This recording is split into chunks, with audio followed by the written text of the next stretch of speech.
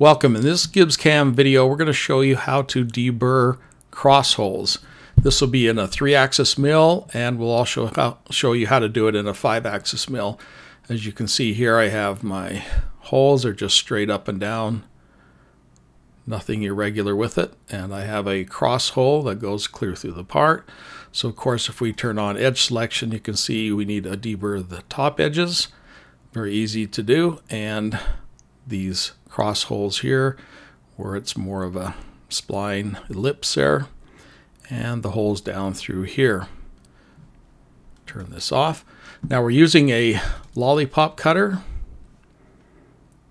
5/8 Lollipop cutter with a 1/4 inch shank there, as you can see here. And we're using the 5-axis module here. So if I bring up my 5-axis module here, let me just bring this one up here just to give you an idea. And we'll start from here. So of course we're going to be on the options general. We're doing an XY plane. I don't need 3D cutter comp on. And click on surface paths. Now we're going to select deburring here, as you can see here. So the first thing it's going to ask you, move this over a little bit, you have a couple of choices here on how you want to do the edge. You can have auto detect or user defined. Now I'm going to click on user defined, and there's of course advanced too if you want to do some other angles here, limited detection, things like that. But for this part we don't need to do that.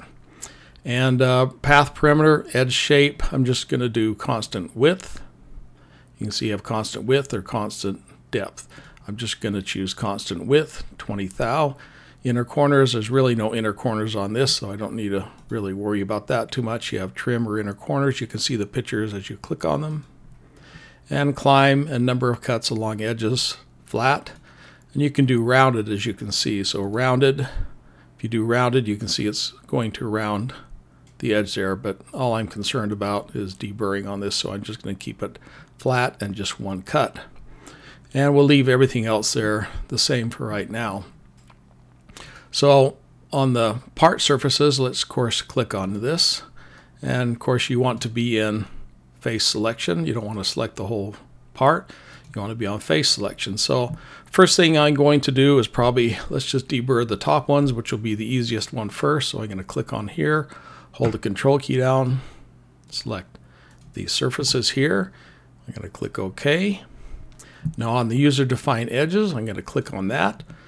I'm going to turn on edge selection. So I'm going to select these 3 edges and click OK. And now we'll just click on do it. And as you can see, I have my toolpath there. Let me just get rid of these other 2, for instance. And so everything looks pretty good there. Now one thing that a lot of people forget is the 5-axis module has some really good error detection. So to see what errors, if you're not getting a toolpath, which it doesn't look like I'm getting one here, I see the directions but I don't see a toolpath. I'm going to click on this push pin here to bring this up. And we'll expand this here so we can see any errors we're getting. I'm not getting any toolpath there, so I'm going to click on this link, and we're going to change some of these things out here. Now I'm going to put like 10 thou here and minimum 9 thou here, and I'll just click on we'll just redo that, and you're going to see it says error occurred. Now if I expand this out a little bit more, you're going to see exception raised in calculation routine. Lead in out radius must be greater than 1/4 of the tool radius. So 1/4 of the tool radius, if you take 5/8 of an inch, and of course 625 divided by 4, and we get 0.156, but it says 1/4 of the tool radius, so I'm going to divide by 2. So you have to have about 78 thousandths approximately. So I'm going to have the radius here, I'm just going to say 85 thou, maybe minimum, we'll just say 7, well, probably needs to be more than 1/4, so I'm just going to say 80 thou there. So let's redo that, and now you'll see I have a toolpath there. So let's do the second deburring. So again, I'm going to going to open up my process here. And by the way, I'm doing a 3-axis on this part here. And you can select you want to make sure these are clear as well. So right now I have 10 thou on the back clearance on the holder, which we really not concerned about. It's way up out of the part. And holder front clearance, as you can see here, and shaft clearance. Now, of course, a shaft clearance, if you put too big of a number in here and your shaft is way big, then of course you're not going to get a toolpath either, or get an error in there. So the links look pretty well okay as well. So again, part surfaces, I'm going to click on the cross hole. As you can see, it goes through the part. The 3 upper holes. And we might as well do the 3 lower holes as well. You can separate them if you want, but it's totally up to you. Of course, hold the control down. Now you can see I have everything selected that I want Gibbs to deburr. So we'll click OK. And again, click on User Defined Edges. I'm going to click on this edge, this edge, this edge. Of course, holding control down. This edge, this edge, this edge. Click OK. And I believe everything else here is just fine. So we'll click on Do It. Takes a second, and you can see we have a toolpath there and no errors there. So this is really good to bring up this, because this error will tell you basically what you need to fix to get a toolpath on here. So if we run the toolpath, let's go to OpSim. So we have our OpSim up. Let's run it. Rewind, and let's run it. As you can see, let's do a little transparent tool there. As you can see, this is the top. And I'm not doing any tilting. Of course, we can't anyway, because this is just a 3-axis machine on this one.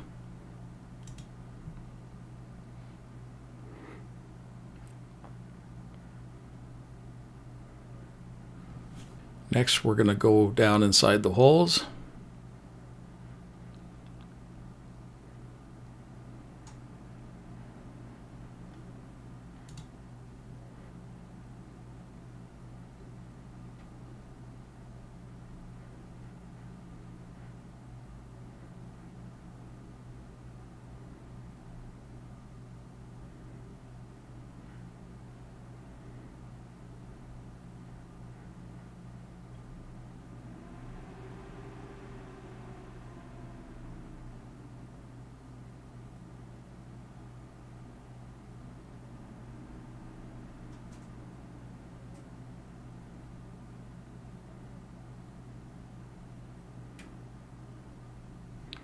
And as you can see, nice deburred holes.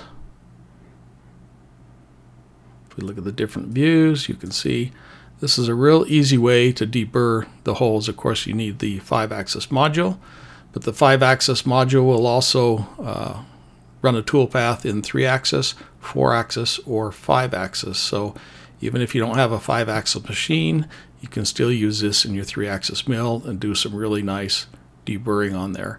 So the next one we're going to do is in a 5-axis machine, so let's bring that one up. So in this 5-axis part here, you can see I have a plane right here. If I go to my home view, you can see these holes are at an angle.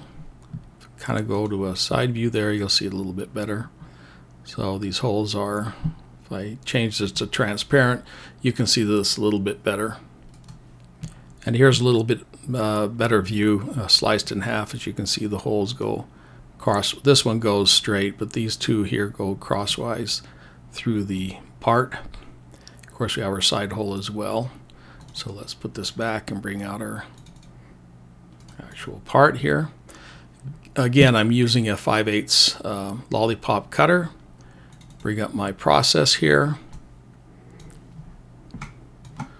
Let's first go to our surface pass. Well, let's do our general first. And I want the tool to come in on my tilted plane here. As you can see, here's my tilted plane here. If I go to a home view, you're going to see that's tilted there. to go perpendicular to the holes here, at least these two here. The other one will be straight. So let's first do these angled holes first. So if I click on the surface paths, you can see on the options I have tilted there. So on the surface paths, of course, deburring again, part surfaces. Make sure you have your face selection on. Select the cross hole, and then let's select the angled ones first. Let's just do these two. And let's get the inside of that one and inside of this one. Click OK. Next, we're going to do user-defined edges. Turn on edge selection. Let's select this edge here, this one here, this one here, and this one here. Click OK. Everything else is the same as the other part here. On the link, I have my lead in, lead out, which should be good enough to clear the part there. All this has stayed the same. Now on the tool axis control here, I have a tilt range checked, and I say I'm only going to do a minimum of 10 degrees and a maximum of 45 degrees on the tilt. That's going to keep my tool, especially the shaft of the tool, from hitting the sides of the part as well. So let's click on Do It. And you can see I have no errors down here. I have a tool path here. You can see that. If we do the rendering on this, you see I have it tilting.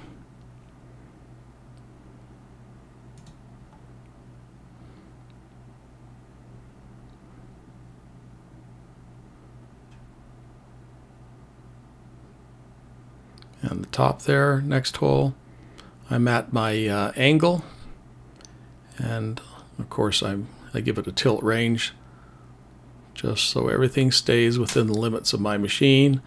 And when it's on the 5th axis table, I'm not going to run into the table as it tilts, so that's why I have a tilt range in here. So if I look at this, you can see nice deburring, top and bottom. All right, let's do the next stop. Next process here, we're going to keep this on the XY plane. And again, tool axis control. Let's just choose an empty tile to get rid of everything up here. And I could still choose 5-axis simultaneous, even though it's just going to stay pretty much straight up and down. Axis control is fine there. I don't need a tilt range, but I can leave those in there. So let's click on part surfaces. So let's click on the inside again, except this time just select this one and the lower one, and we'll click on Do It. Oh, one thing I forgot, of course, user-defined edges. We need to redefine the edges again because we're cutting different holes. So click on this one, click OK. Now let's redo that. And as you can see, I have a toolpath there. Cutting that. Now the last thing is, of course, we're going to do the top. So let's do part surfaces again here. And of course, 3 holes. And user-defined edges. That one, that one, that one. Click OK and Do It. And we have a toolpath there. Okay, let's run the simulation all the way through now. There's my first angled hole.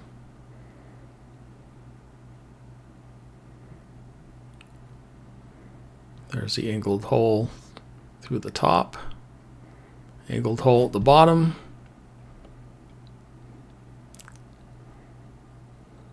And the top. And of course, the middle one. Of course, I'm getting an error there, which is telling me my travel limit has exceeded. So let's stop this and figure out what went wrong with the last op here. So let's open up the last op. And we're on the XY plane, tool axis control. Let's uncheck this and let's do redo. And let's run it through again. We'll speed this up a little bit. And I have the same error again on the bottom here. So let's fix that. So if we open up the second process here, which is the straight hole through the middle there, let's go to our tool axis control and uncheck this and click on redo. And again, we have a tool path there. Let's run our simulation and let it run through again. And we should have everything should be just fine.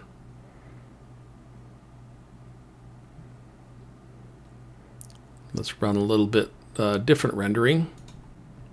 So if we click on the POV lock, we've had this on fixed part, so the part was staying stationary while the tool moved around in 5th axis.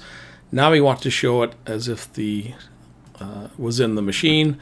So now the part is going to move like it was in a 5-axis machine while the spindle stays vertical. So let's click on POV lock to machine, rewind, play. Now you'll see it as if it was in a 5-axis machine. So we don't have too much of a tilt here. So you're pretty much assured you're not going to run into the table or anything like that. We'll speed that up.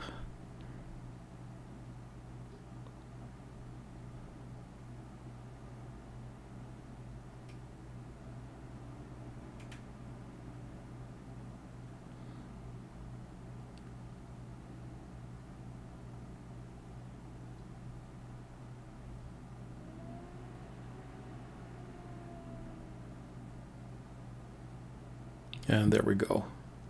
Part looks really nice. Nice deburred. Of course, if you had a long enough tool and clearance in your vise, you can go through and do the bottom as well. But we're going to leave this just like it is. So if we put a vise to it and put it in a 5-axis machine and rewind it and play.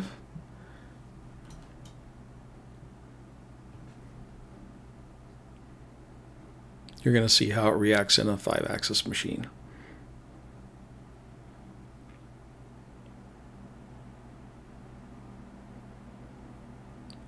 Plenty of clearance on the tool as well as the shaft of the tool.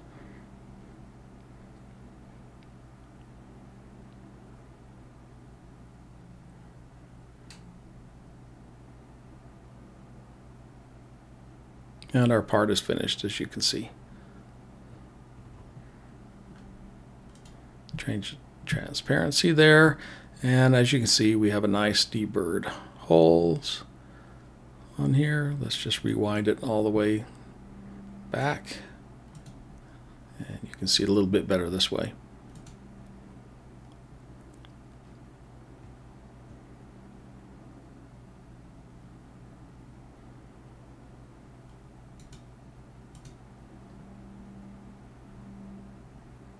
And that's how you do deburring on cross holes with a Lollipop cutter in 3-axis or 4-axis as well, and 5-axis machine. So thank you for watching.